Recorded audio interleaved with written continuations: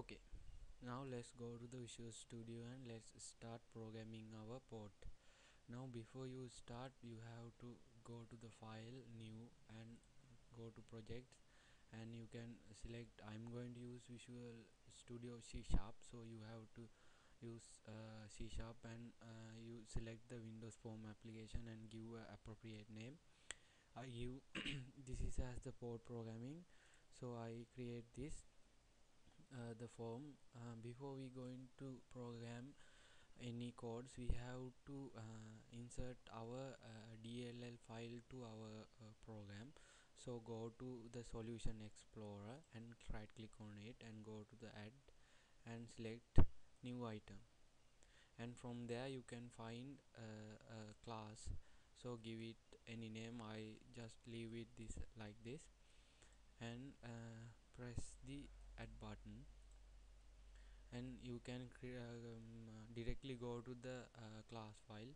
So I am going to remove this class name, and we have to use our using system dot sorry, not out, runtime dot interrupt services. By this we can add our DLL file to our program. I'm going to create a public class, uh, public class, give any appropriate name for this. I'm going to name it as port access. So now here we can import our DLL file and give what are the methods that we are going to use in here. So I'm now first going to import our DLL file, uh, DLL import. By this method we can import any DLL file to our programming codes, and you can see there are two types of method, that just we can give the string name, or we can give the string name and the name parameters. I'm using the second one, the name parameter, and our DLL name is inpout32.dll, and we have to use another parameter. It is called the entry point. Here it is. Entry point is equal to out out 32.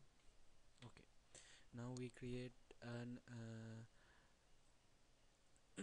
now we create and import our DLL that we have download. I think you have know how to do it, because in the first part 1 we describe how to download this DLL from the website and use it in our system 32 environment, and we have to import that DLL.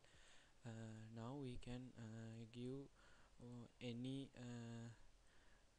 methods in our program. So I'm going to create a public static public static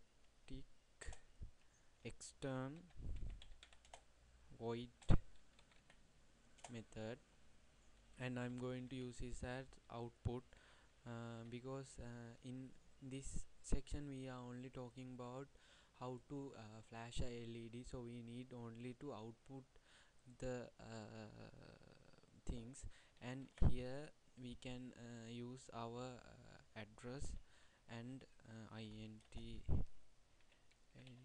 address. It means what is the port that you are going to use. If you use 378, it means that the data register is used, so you can output the appropriate things to the pins. And in the next thing is that we have to use is integer pin number. As I said earlier, the pin number is what is that there are 8 pins in our data register, sorry. Then we can use any data data pins from there to access our class. So it's okay now. Now it is done. Let's go to the designing part. And in the designing part, I'm going to give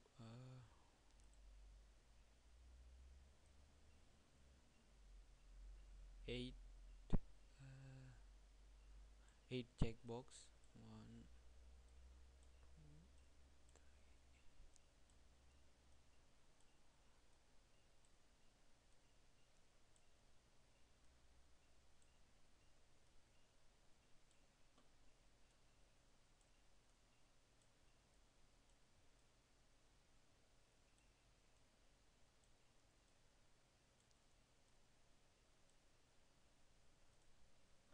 2, okay, and I'm going to rename